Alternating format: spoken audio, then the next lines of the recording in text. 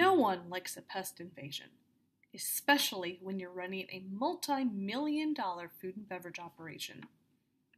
Not only can birds, rodents, and insects be a nuisance, they're also a food safety issue and a liability. How can you prevent pests from getting into your facility? With me on the podcast today are Jerry Heath and Sharon Dobesh of the Industrial Fumigant Company, or IFC. In this episode of the Food for Thought podcast, we're talking all about the strategies to keep outside pests from getting in your facility, as well as what you can do if they get in. Enjoy this special bonus episode.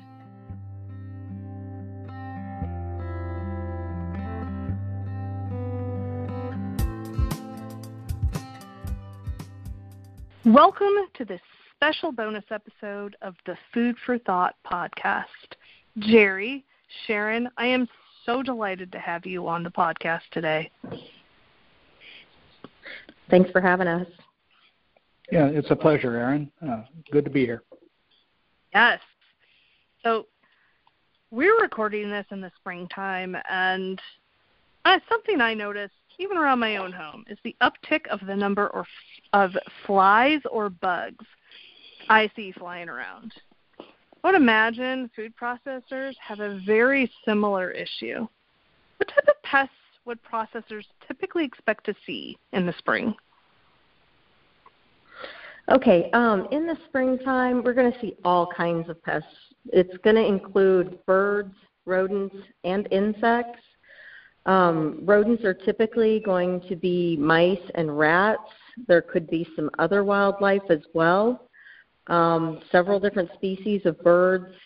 And when it comes to insects, you're going to, especially early in the year, see a lot of flies. Things like ground beetles are going to start getting active, roly-polies, other insects such as the nighttime flying moths. And, as the spring progresses into early summer, then eventually you kind of just start seeing a little of everything.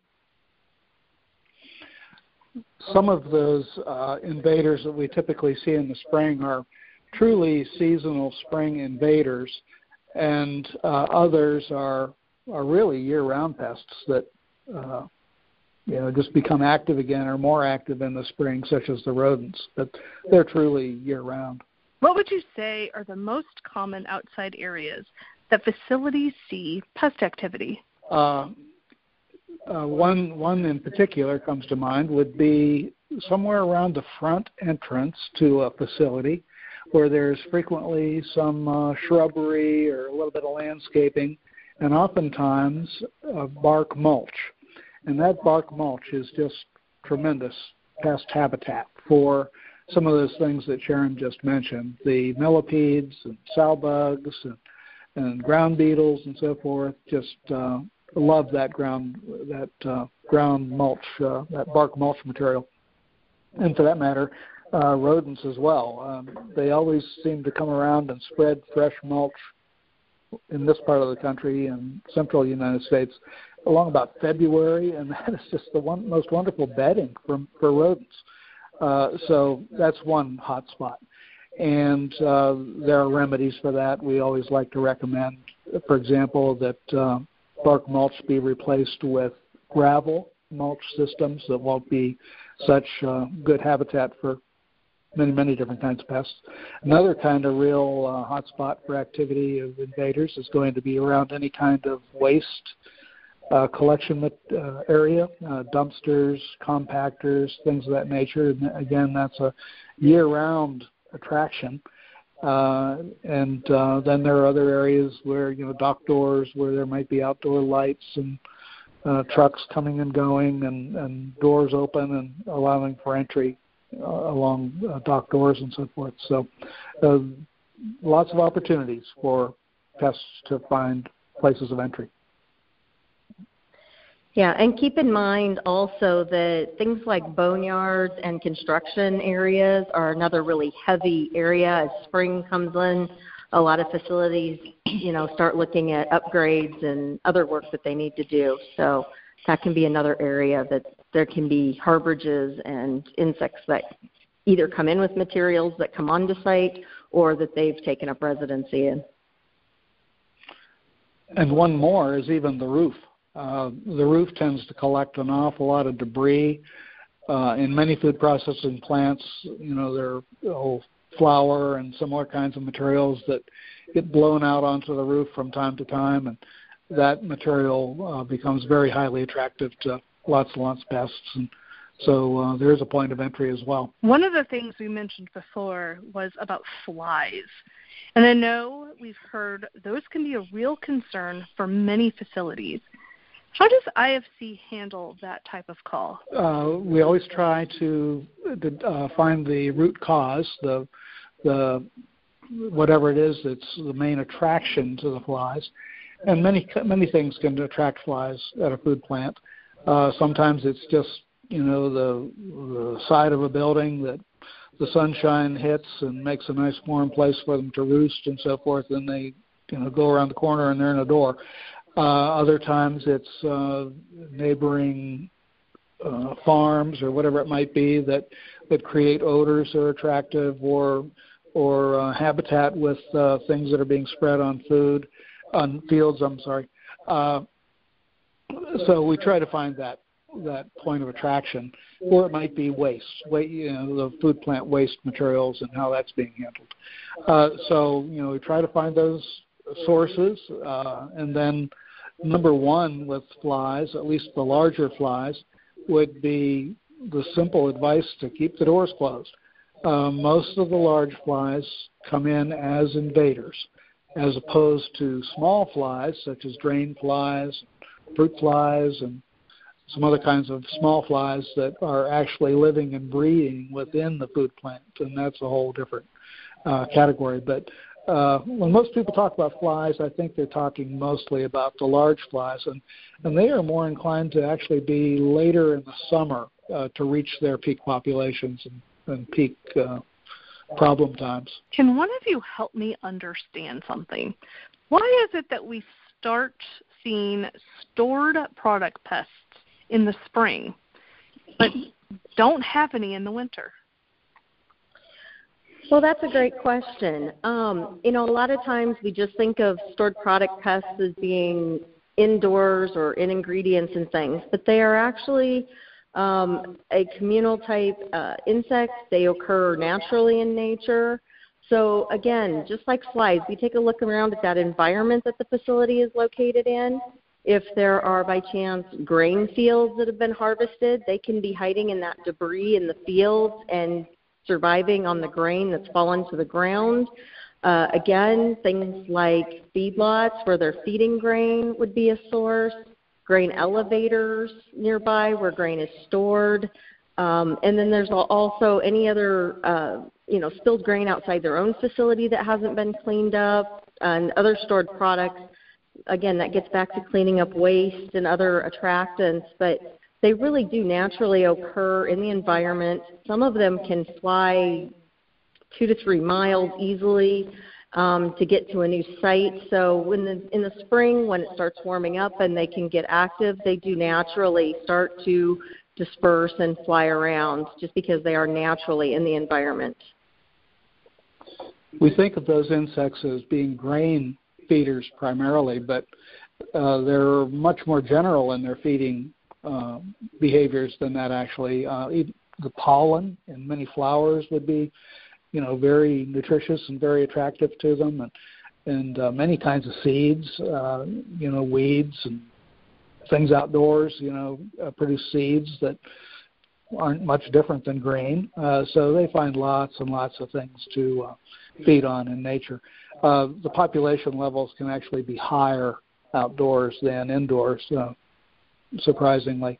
And it's sometimes a good idea to maintain a couple of the stored product pest pheromone traps for the flying types at a couple outdoor locations around the food processing plants, just to have a little bit of a monitor on the outdoor populations and compare that to what's going on indoors. But again, you might be surprised that there would be a lot more captures outdoors than would be captured indoors in monitoring traps. Food facilities have a lot of cleaning protocols in place, and because of that, you'd think there would be fewer pests, yet that doesn't seem to be the case.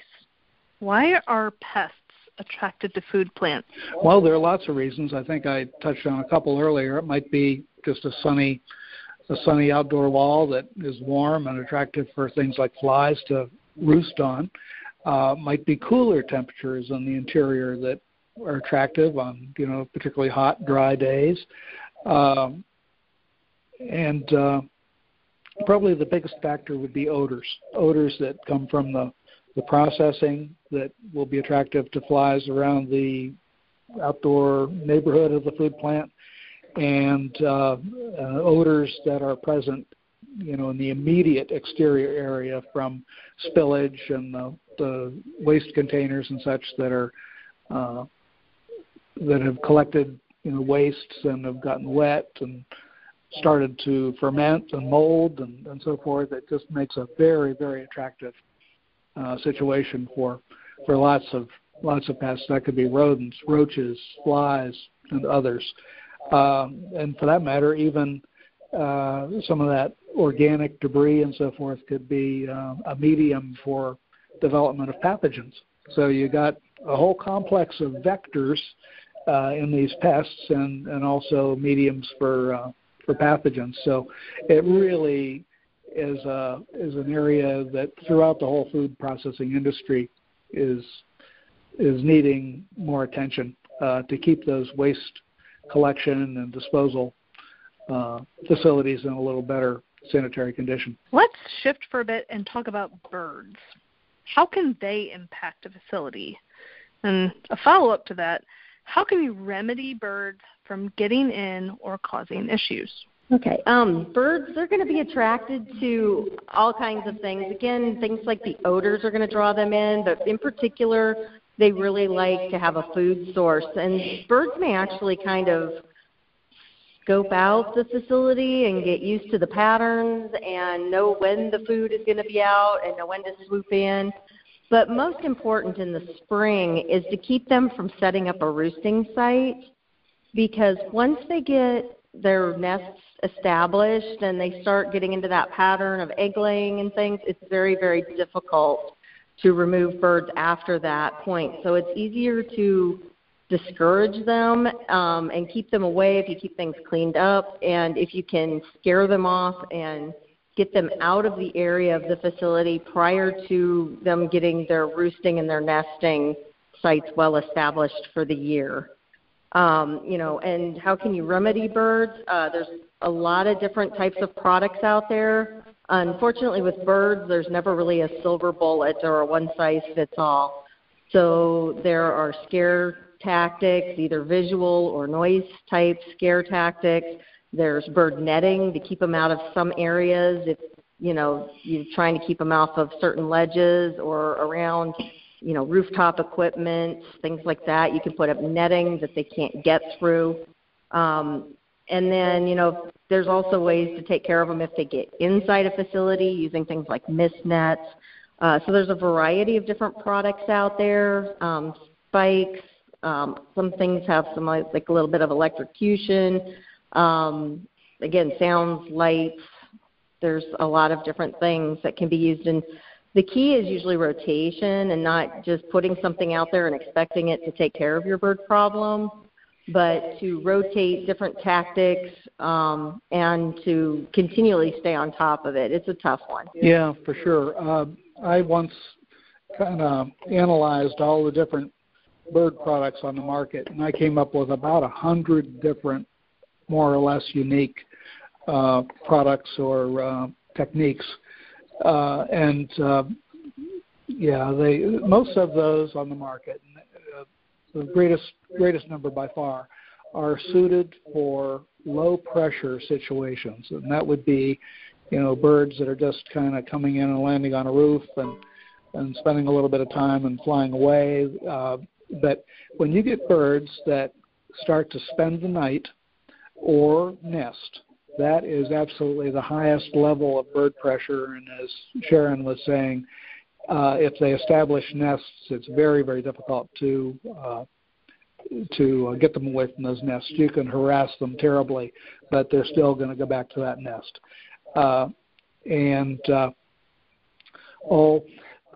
It's that nesting behavior that really gets bird problems escalated to the huge problem that they are at some places. Most buildings, if you look around an urban landscape, for example, don't have a bird issue. But, if birds have been allowed to come in, you don't even hardly notice the numbers, but they establish nests, and then they're back again the next year for more nests, and pretty soon you have a rookery for that bird flock, and it's really hard to dislodge those things. So timely control efforts and excluding the birds from those nest sites and so forth is most important. Let me also remark about the indoor birds that virtually every building is susceptible to at some time or another. Birds get in any number of ways. I can think of one food plant where there were little holes and things amongst some of the bumper pads at their dock doors, and birds would find their way in through those looking, I suppose, probably for some kind of a dark cavity to nest in, but lo and behold, they found themselves inside the food plant. And when a bird gets into a food plant, whether it's through an open door or some other way, they're going to be surprised to find themselves in an altogether new environment and probably a little bit confused, and pretty soon they'll take up a racetrack kind of a flight pattern around the facility, and that's where mist nets can be especially useful for trapping those birds that have come in. A mist net is a very, very fine netting material, and you put it up on poles and so forth. Think a little bit like a volleyball net, except the net is a little larger. And the netting is so fine that the birds can't see it. They'll fly into it, becoming trapped. So bird gets in. First thing to do is, of course, take measures to attend to food safety matters, block off certain areas or cover certain things that are highly sensitive. Then try to encourage the bird to fly out. Maybe turn out some lights, show them an open door, maybe herd them a little bit with laser lights or something of that nature, and see if you can't get it to fly out.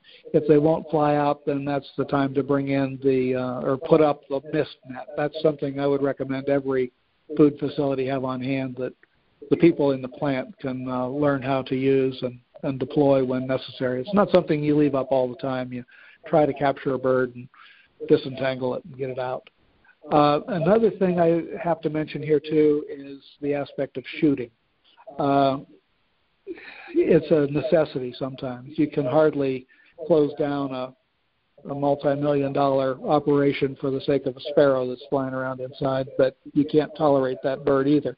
So sometimes shooting is a necessity. It's expedient, to take care of a bird that way, but it's very controversial. Any kind of a firearm or something that looks like a firearm is going to be alarming to employees. There are all manner of safety issues. You always have to wonder, where is that pellet or BB going to go, or what could it get into? All manner of collateral damages of potential, so it's a very touchy subject. Many companies have come around to developing company policies and protocols where there are designated qualified shooters who are known to be good marksmen. They have to wear a special vest, for example, or be accompanied by management and things like that, protocols of that nature to very quickly get an invading bird dispatched and out. Oh, and finally, very important, whenever a bird does get in, that's the time to kind of analyze what happened and why, and do what you can to prevent that from repeating itself. So we covered a lot about birds. I'm very curious. What solutions has IFC found helps keep other pests out? So most of the time, to keep other pests out, we're going to be looking at exclusion techniques primarily. It's going to be maintenance of the facility, looking at not only physical maintenance of the facility, but maintenance type ongoing things like door seals, screening on windows, making sure that everything's in good shape, good repair, making sure screens don't have holes in them, going around doing seasonal checks. And another thing that you can do to help keep pests out is to pay attention to your past trending data. Every facility has or should have pest records going back 2 or 3 years. In those cases, you can go back and say, okay, this time of the year, what have we typically encountered? And so then you can be prepared for those things that may be getting active and coming in on a fairly regular basis. And you can sometimes do exterior sprays and, just get prepared to, most of the time with insects especially are going to be coming into a facility. They land on the side of the building or they land on a screen. And in that case, they also encounter a pesticide first. So hopefully maybe they don't go in, or if they go in, they'll probably die shortly thereafter, so that, it becomes more of a sanitation issue of cleaning up dead bodies than insect bodies, I should say, versus, having them get into more things further into the plant. And when we were talking about exclusion, and especially for screens and things like louvers, doors, and windows, and, a lot of questions come in about mesh size. What is the most optimum size to help keep insects out? And generally, if you're using at least a 20 mesh or higher, that's going to help keep out nearly all insects. Usually a 20 to 30 mesh is optimum. If you get into those really high mesh numbers, say 50, 60, 70, 80, the weave is so tight that you may actually impede airflow, which could hurt equipment function and things like this. So sometimes you need to also consult with your internal facility engineering to make sure that you're not going to be impeding airflow and causing more problems with, equipment. So, but, most of the time it's 20 mesh is going to keep almost everything out. And, when we talked about treating the outside of a facility, you can even sometimes treat that screening. And then you can get the screens to fit large doors, windows. There's a lot of different options out there to help keep insects out. And then to keep in mind for rodents, anything that's going to keep them out is going to be 1/4 of an inch or smaller, because a mouse needs 1/4 of an inch to enter. So if you have an entry or a hole or, a piece of a missing door seal that's 1/4 of an inch or bigger, you're going to have rodent problems. So those need to be fixed and sealed up. I'm reminded also of some questions we're getting a lot these days from facilities who are upgrading their general lighting, and they're asking us about the attractiveness of LED light fixtures. And the question really goes down to what wavelength of light a certain kind of fixture will emit. And lights can be engineered to attract insects like we do with insect light traps, or to exclude insects or to prevent invasion if they can be engineered not to have certain wavelengths of light. So in general, those LED fixtures that a lot of facilities are going towards these days for a lot of economical reasons and so forth, in general, they're pretty good and don't have those attractive wavelengths of light. But that's not to say insects still won't get in for one reason or another and be, for the most part, captured pretty efficiently in the insect light traps.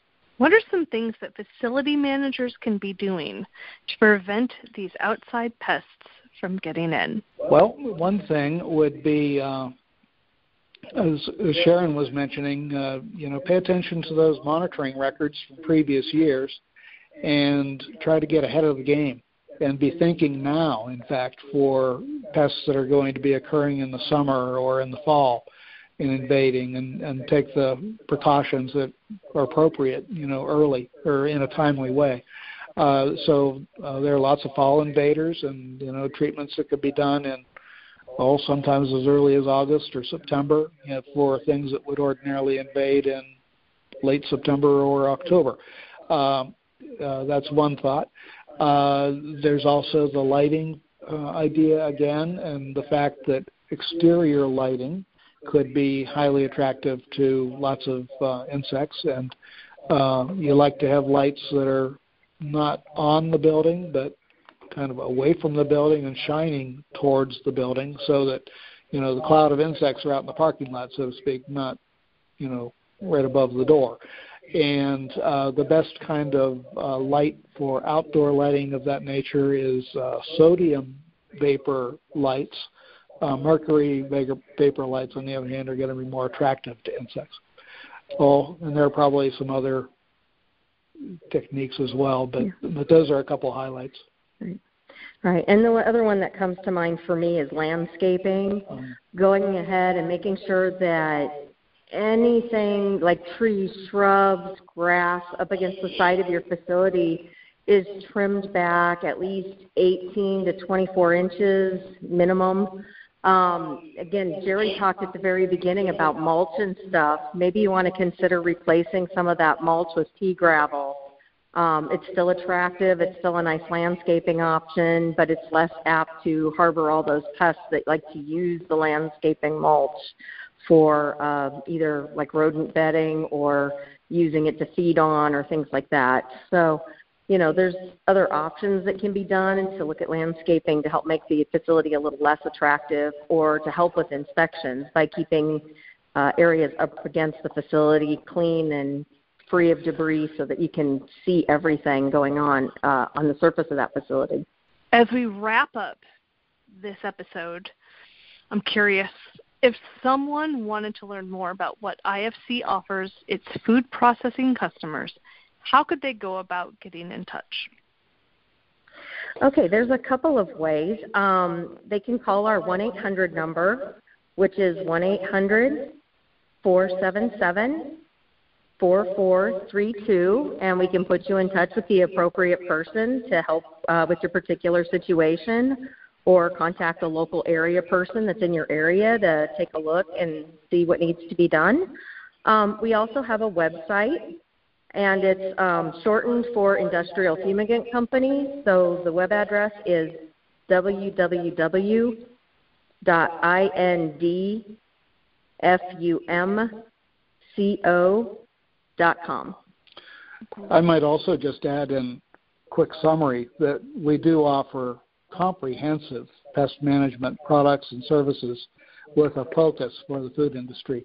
And that goes from routine service to fumigations, large and small, fogging services, special services such as installation and analysis of bird problems and installation of bird exclusion equipment and such. A wide range of other newer kinds of services such as decontamination services with chlorine dioxide products. They look a lot like a fumigation, or operationally are a lot like a fumigation, and those can be done in small spaces or very large spaces. Certain kinds of application of cleaning products that are especially applicable to those waste receptacles and dumpsters and such like that outdoors. Products for sale for use for your in-house people, whether it be occasional things that are needed for use by your in-house folks, like bird mist net, or maybe wasp and hornet aerosols for maintenance people to use when they encounter nests on the roof, or things of that nature. We really have a comprehensive portfolio of products and services. Well, Jerry, Sharon, thank you so much for being on this special bonus episode of the Food for Thought podcast with me today. It has been an absolute pleasure to have you on.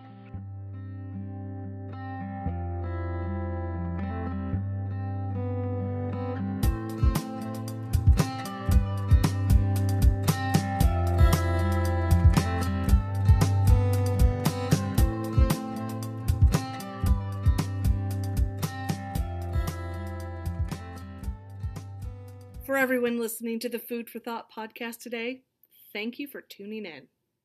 You can find us on Apple Podcasts, Spotify, Stitcher, and just about everywhere you can listen to a podcast.